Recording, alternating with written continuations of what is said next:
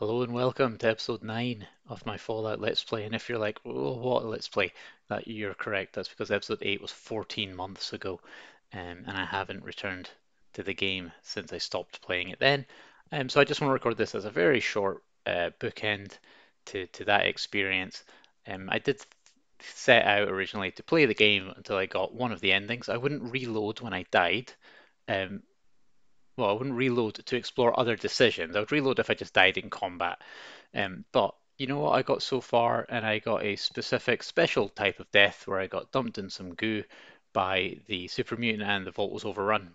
That's canon for me now. That was my Fallout experience. I got out the vault, made some friends, shot a lot of scorpions, and then failed, and everyone died. Now, I was actually, I've looked it up. I was close to finishing the main objective, in that in the sewers I was in, there were some ghouls, there's some materials, and I believe through some combination of that, I would be able to fix the water chip. So, close enough for me.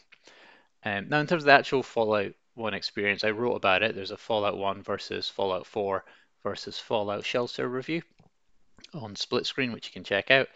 But really, I was going back here for a bit of gaming literacy, bit of archaeology, dust off the series and see where it originated. And I did that, and it was all right. That's my overall impression. It was all right.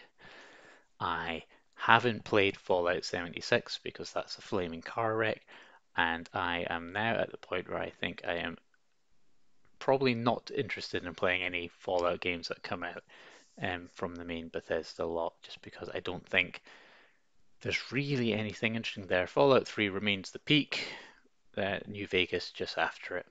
Everything else then has really been uh, below what I wanted. So that's me done. I don't want to make this a very long video. Go check out other stuff and live your lives.